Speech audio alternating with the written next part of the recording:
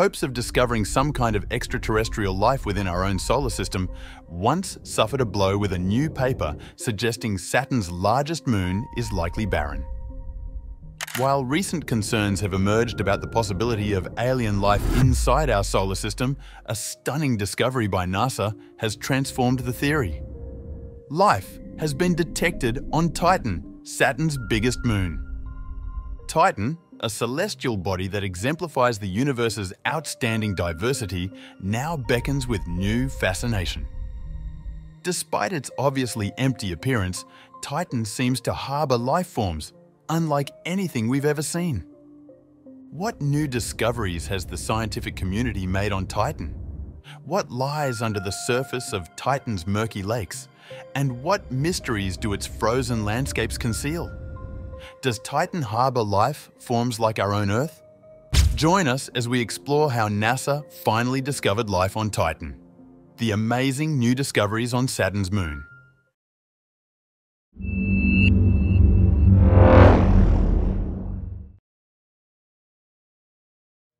Titan is Saturn's biggest moon and the second largest in the solar system, surpassing all of the solar system's dwarf planets. It is the only moon known to have a thick atmosphere, as well as the only known object in space other than Earth with clear evidence of stable surface liquid bodies. Titan is one of Saturn's 7 gravitationally spherical moons, and it is the second most distant of them all. Titan, commonly referred to as a planet-like moon, is 50% bigger in diameter than Earth's moon and 80% more massive. It is the second largest moon in the solar system, after Jupiter's moon Ganymede.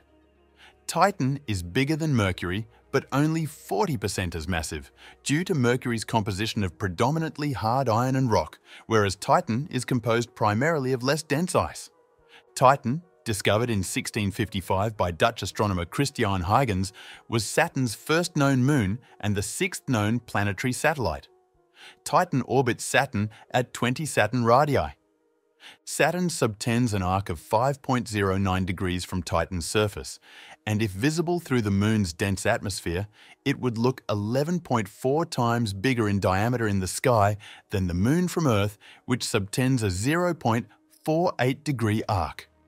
For a long time, the moon, which is roughly twice the size of Earth's moon, was regarded as the most viable prospect for alien life in the solar system. The Huygens Atmospheric Structure Instrument, HASI, conducted the first in situ observations of Titan's atmosphere. HASI measured atmosphere temperature, pressure, and density from a height of 1,400 kilometers to the surface. Long before ESA's Huygens mission landed on Titan, scientists knew that the moon's thick atmosphere was primarily made of nitrogen with some methane. However, the structure of the atmosphere, including temperature and pressure at various altitudes, was poorly understood. The HASI equipment directly assessed the density of the upper atmosphere by measuring the probe's deceleration rate as it descended into the atmosphere. The temperature was calculated using predictions of how it should fluctuate with density and height.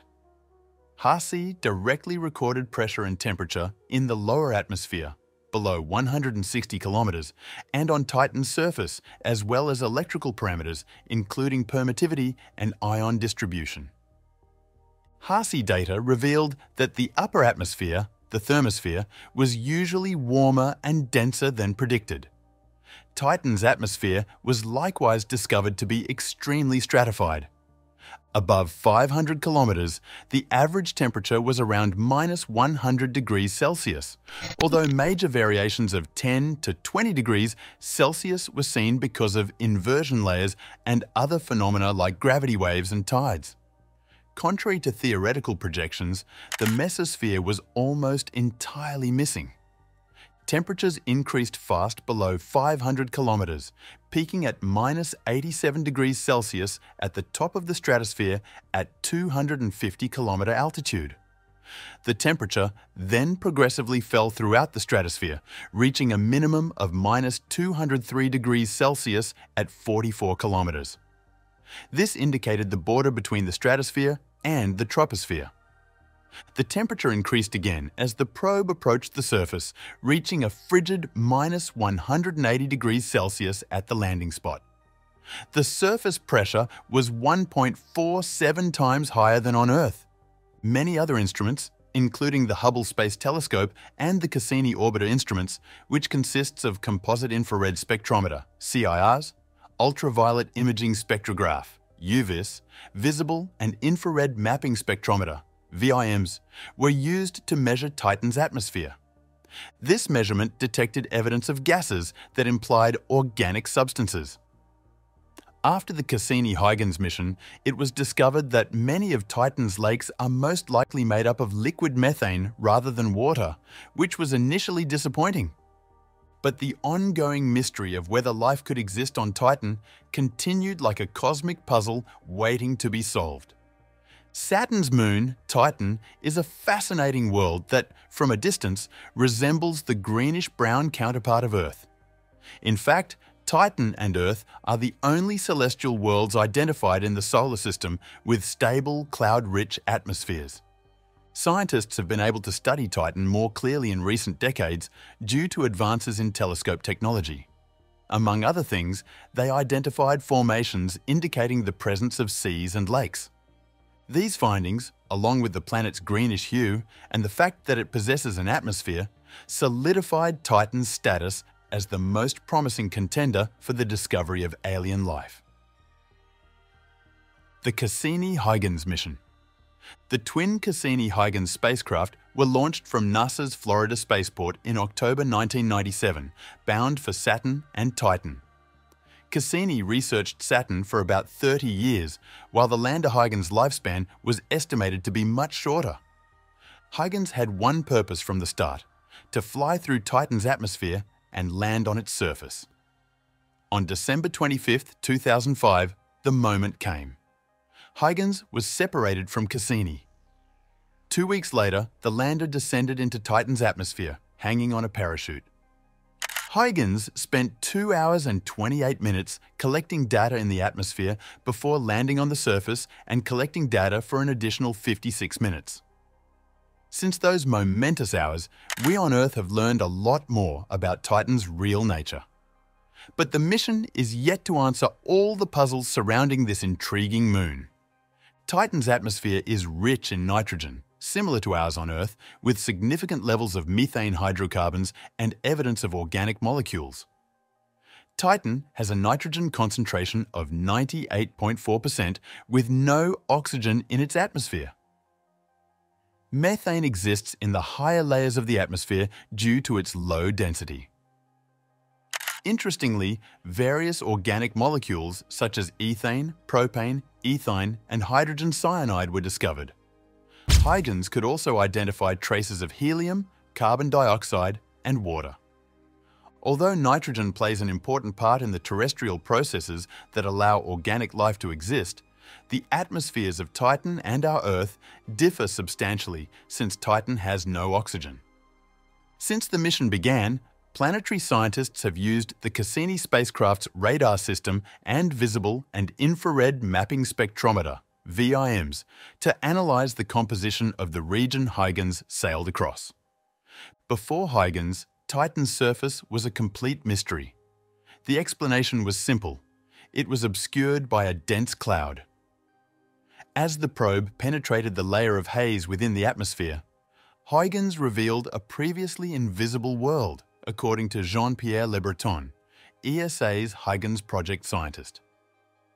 Lawrence Soderblom of the United States Geological Survey has been trying to make sense of what Huygens saw.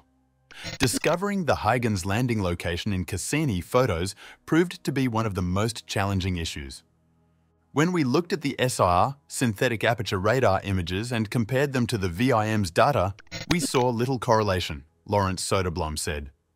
Lawrence Soderblom, who is known for his contributions to imaging science, served as chief of the branch of astrogeology. The radar scans did not indicate the boundary between the amazing highlands and dark lowlands that Huygens travelled over. Finally, a clue appeared in the form of 2 solitary black sand dunes around 30 kilometres north of the landing location, visible in both SR and Huygens photos. They are most likely made up of sugar-sized hydrocarbon grains of between 100 and 300 microns in diameter. Most of Titan's dunes are massive, up to 100 kilometers over the Black Plains and separated by 10 miles. More significantly, 2 dunes visible in both radar and optical photos provided the scientists with the information they needed to begin their study. We started to piece together a model of the way we think the surface behaves, Soderblom said. In this theory, the region surrounding the Huygens landing site is a vast plain of filthy water ice covered by blankets of organic, carbon-bearing deposits that form the brilliant highlands and dark dunes. The brilliant layers are undetectable to radar wavelengths.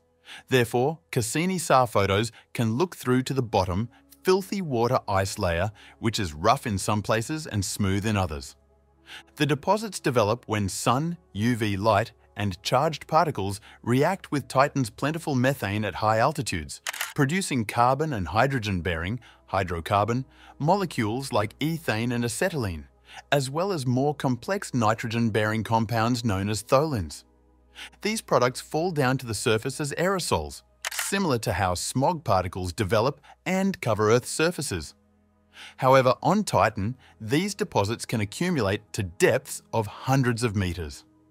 The dunes are made up of sand-sized debris that gathered during its descent or was reworked by geological processes on the surface. The ice and biological landscapes are as unique as they are magnificent. To the north of Huygens landing site are the brilliant highlands, which have channels that split 4 or 5 times as they climb into the hills. Stereoscopic photos from Huygens descent. Imager Spectral Radiometer (DISR) camera have now been examined, revealing that some of the ridges between the channels reach heights of 150 to 200 meters and have slopes of 30 degrees. This is extremely rugged terrain, explained Soderblom. The design implies that these are drainage canals, with liquid methane pouring as rain. Close by are stubby canyons with few branches. They were most likely generated by spring sapping, a process in which methane travels through the subsurface before appearing as a spring near the base of a hill. The spring erodes the hillside, forcing it to fall and create a cliff face. The third section is a flat, black plain. This is primarily water ice combined with tholin grit. Titan's river channels, canyons, and floodplains rival the variety seen on Earth, Soderblom said. The dark plains reveal signs indicating that the region occasionally receives flash floods, although not from the highland drainage canals. Instead, vast amounts of liquid methane appear to flow east-west. Planetary scientists may now begin to reconstruct the chain of events that resulted in the development of this unique terrain.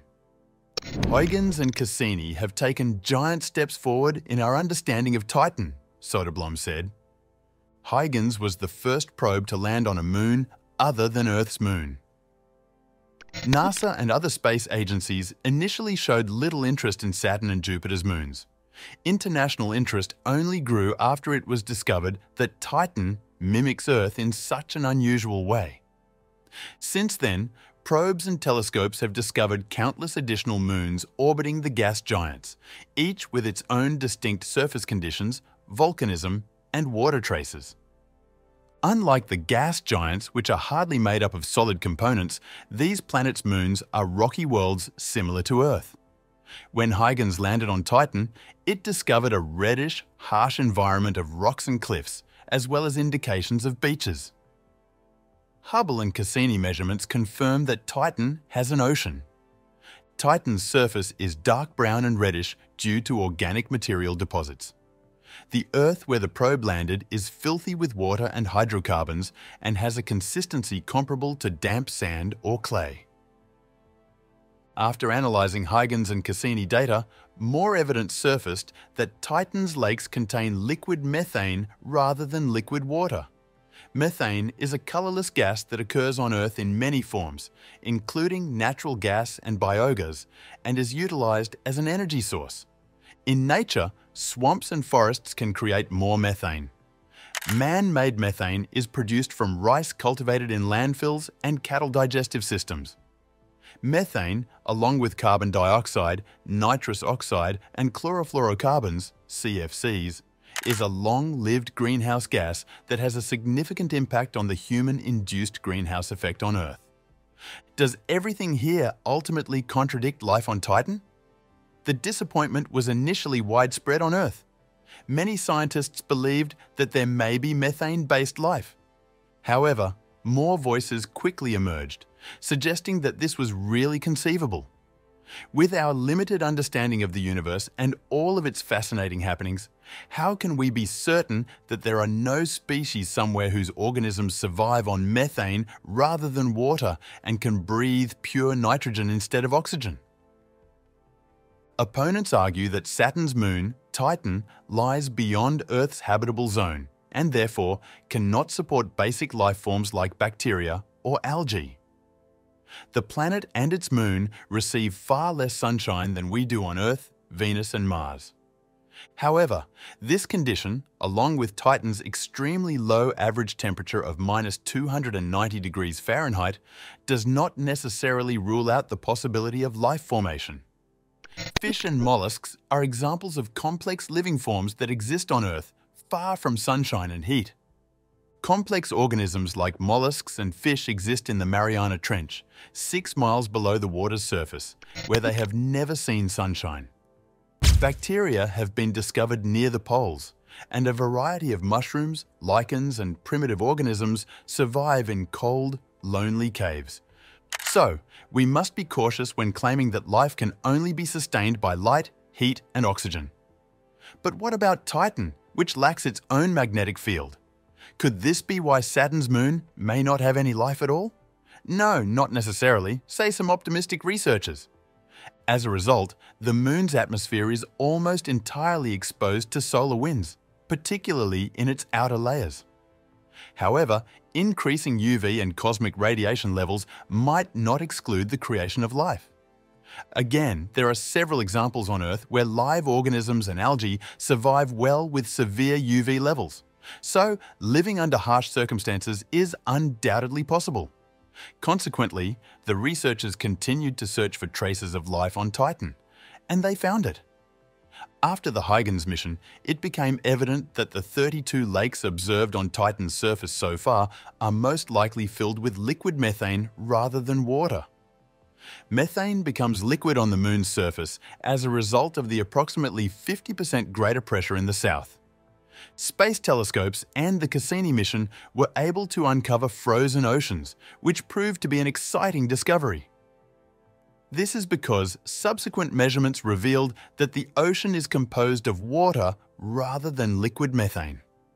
Researchers even assume that there is liquid water behind a thick layer of ice, with temperatures above 32 degrees Fahrenheit. If this discovery proves true, it is almost possible that this ocean of water harbors some form of life or a precursor, such as bacteria or single-celled organisms. Another probe is currently being set up to sample water on Titan. A drill would have to breach the thick layer of ice to lower a gauge into Titan's seas. Plans to develop such drills are already underway. German engineers are constructing high-performance drills in the Arctic, among other locations, to drill into the ice layers of Titan and Jupiter's icy moon, Enceladus, for forthcoming space missions. Titanian life is possible, according to laboratory simulations.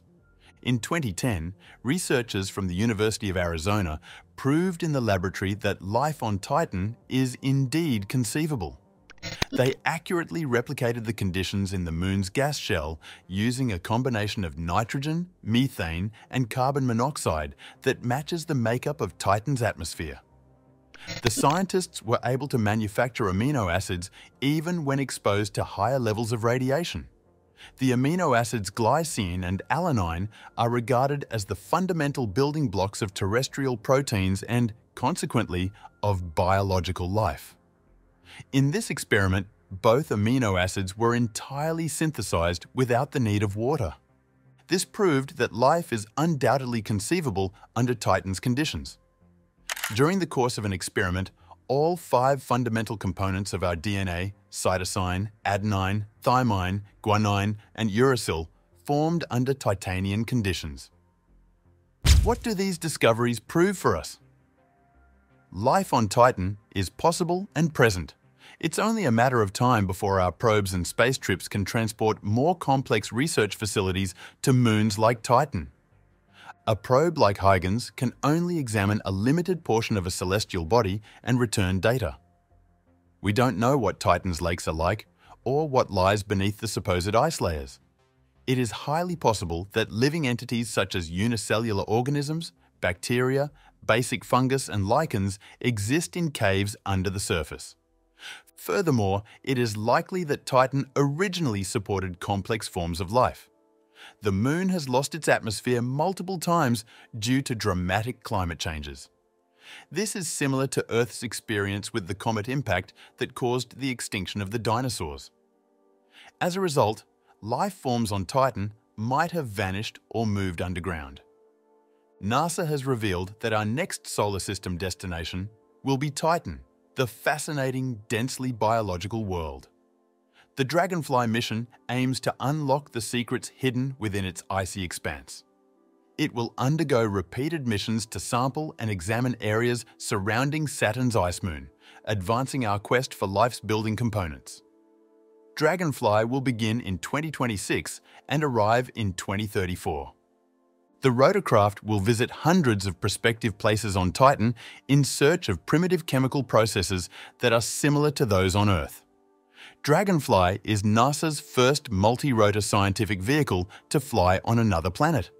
It has 8 rotors and flies like a giant drone. It will use Titan's dense atmosphere, which is 4 times denser than Earth's, to become the first vehicle to fly its whole research payload to new locations, providing repeatable and focused access to surface elements. So, we can be curious about research outcomes that will supply us with further evidence about life on Titan in the near future. Those who want to witness actual extraterrestrial life, or life like humans on another planet or moon, will be disappointed if they merely discover bacteria or fungus. However, the tiniest living organisms would only be the beginning, and we humans would have to trust that we would not be utterly alone in the universe. As scientists learn more about Titan's composition and environment, the question remains: could Titan support life forms unlike anything we've ever seen before? Thank you for watching another episode of Voyager. While you are still here, click on the video on your screen to see more mind-blowing videos like this one.